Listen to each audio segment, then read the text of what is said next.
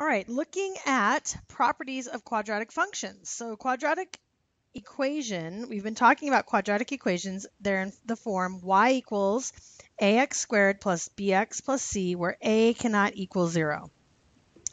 The graph of it is a parabola, okay? When a is greater than 0, meaning a is a positive number, the parabola will open upward. It will basically smile at you. Okay, I should put that over here because that's positive. When a is less than 0, meaning a is negative, it won't smile, it will frown. Okay, so we have a positive coefficient of a, and we have a negative. The vertex is the turning point of the graph, and it occurs either at a maximum or a minimum point.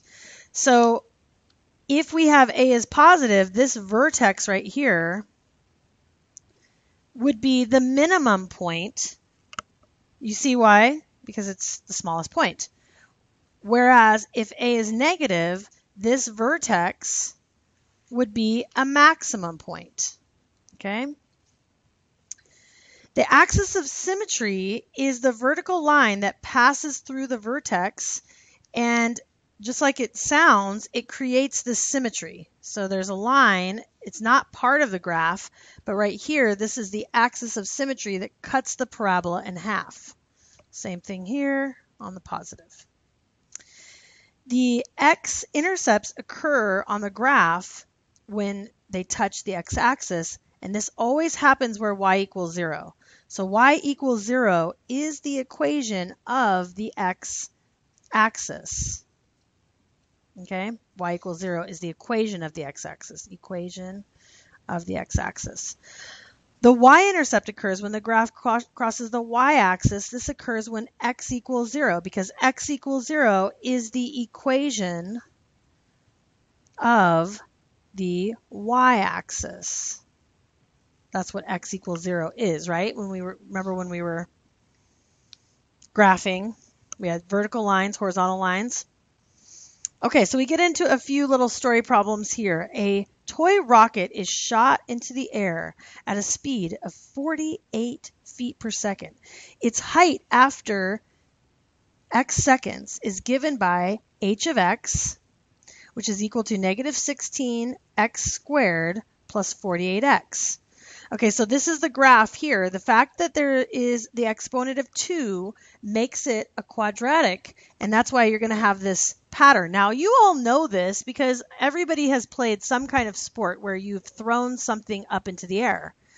It creates that parabola shape.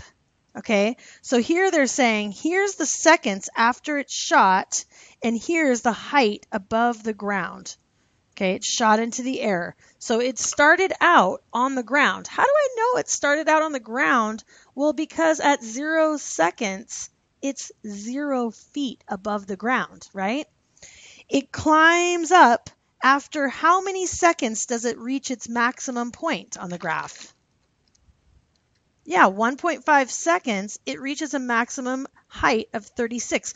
We call this point the vertex. Okay, that's how many seconds, and this is how many corresponding feet, 36 feet.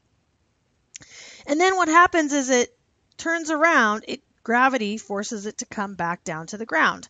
How long did it take to get to the ground?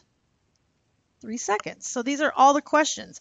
Does the parabola open upward or downward? Well, we can see that it opens downward, but it also opens downward because since a equals negative 16, it opens downward. So you see that negative coefficient of x squared. Whenever a is a negative, the parabola is going to open downward. What is the maximum height? When does it occur? What's the maximum height? When does it occur?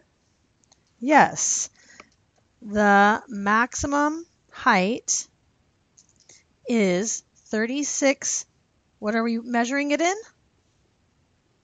Feet. It occurs after 1.5 seconds. What is the x-intercept? X-intercept? Anyone? Oh, actually X-intercepts. How many are there? 2, because 2 times it hits the x-axis. So the x-intercepts are 0, 0, and what else? 3, 0. What is the y-intercept? What do you think about that one? 0, 0, 0, 0. And actually, anytime you have the point 0, 0, that's an x-intercept and a y-intercept, right? Because that's where x and y intercept each other. Okay? State the domain and the range. So the domain is the x values. Now, the domain of the function is a little bit different than the domain of the actual word problem. So we're talking about it in the context of the situation. So when does the rocket get shot? It gets shot at 0, 0 seconds, and I'm including 0, okay, the domain, sorry. And then all the way until when does it land on the ground? 3, and we'll include that as well. What about the range? Anyone? Well, it starts out at 0 above the ground, right? So it starts also at 0. That's its smallest. It's going up to a maximum height of 36. Okay, because again, the range is going to be here. Range, oops, trying to write vertically. It's hard. And then domain goes from here to here, right? Okay, label the vertex axis of symmetry and intercepts. Vertex is this maximum. I pretty much already did label it. Okay, vertex is, well, it has these points already. The axis of symmetry goes through the vertex. So who can tell me what is the equation of this vertical line here, the axis of symmetry? So it's actually x equals 1.5, because notice that x value is 1.5. So the axis of symmetry is always going to be that x value because it always has to be a vertical line that's going through. And the important thing about the axis of symmetry is what's happening is the parabola is symmetrical. So you notice that you have these points over here, 1 and 2 are 1 unit away, and they're both at a height of 32. So if I were to ask you, at what time did the rocket reach a height of 32, or was at a height of 32, what would you say? Yeah, solve f or h of x equals 32.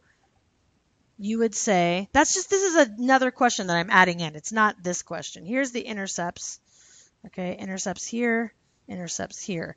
But I'm just saying, like, if you were to ask a different question, when is the rocket at a height of 32? Is solve for h of x equals 32. And our solution would be 1 and 2. Okay? So that would mean that after 1 second, or at 1 second and at 2 seconds, the rocket is at a height of 32. Yes? Questions? Any questions? Concerns? Yes? Mm-hmm. Yes. Mm-hmm. No. Sorry. This is h of x, meaning that the question could be at what time is the height 32 feet? And then your answer would be at 1 second and 2 seconds, right? The height is 32 feet above the ground, the height of the rocket. Is that making sense so far? Okay. Let's go on to the next page. Thinking about reviewing this idea of squaring numbers, okay? So what happens when you square -3? And how do I know I'm exactly squaring -3 here? Yes, it's in parentheses. Okay, so what -3 times -3 is 9. What about this one? This one doesn't have parentheses around the negative. What does that mean that it doesn't have parentheses around the negative? Yes, so the negative is not being squared. So this is what? -9. Because that negative is not in parentheses, that's going to be a negative. Now, what about this? -3 squared. The order of this is basically the same thing as saying -1 times -3 squared. You see why that's the same?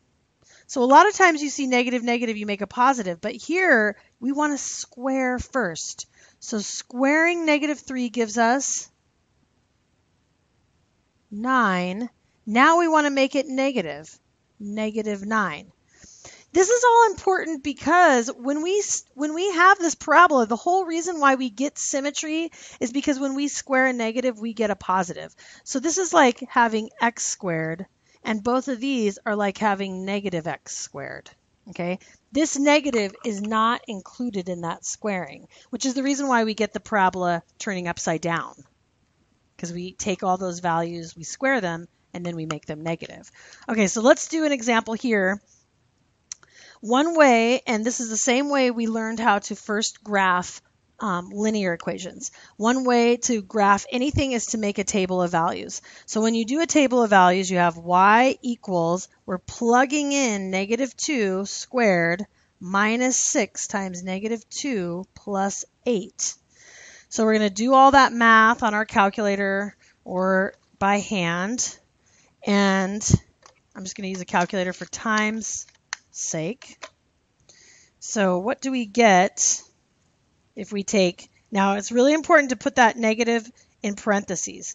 So -2 squared minus 6 times -2. And on most calculators, there's a difference between the negative sign and the subtraction sign. So you have to be careful of that. Plus 8.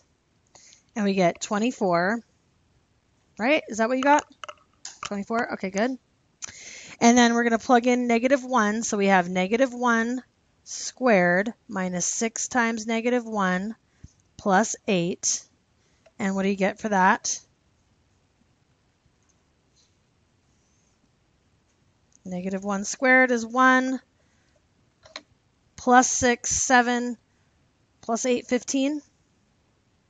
Actually, I was supposed to do an ordered pair here, right? -1, okay, here we go. There's my ordered pair. On the last one, I'll fix it.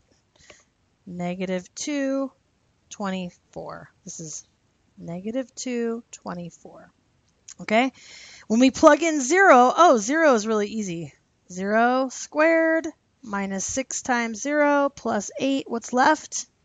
8. So 0, 8. Plug in 1. 1 squared minus 6 times 1 plus 8 is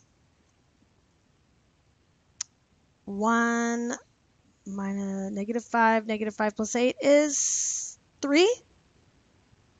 Did you guys get 3? Is anyone plugging it in? Okay, I'll let you try getting those values. 6 times 2. And here again, I'll use the calculator. So 4 minus 12 plus 8 is 0. 0, comma, 2, comma 0. For this one here, right? And then 3 squared minus 6 times 3 plus 8. 3 squared is 9. 6 times 3 is 18, minus 18 plus 8 is -1. Wait a second. Is that what you got? Okay. 3, -1. Oh yeah, I see the symmetry happening. Here's 4 squared minus 6 times 4 plus 8. 4 squared is 16 minus 24. That will really mess things up. 24 plus 8. And I need to delete. Oops. Plus 8. Does everybody see where I'm getting these numbers from? 4, 0. Okay.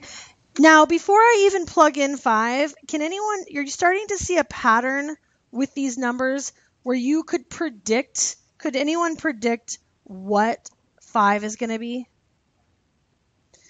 5, and so you see what's going to happen is, okay, let's just plot these for right now.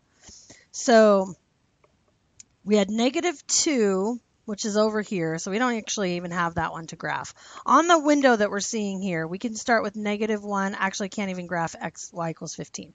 So 0, 8 is here.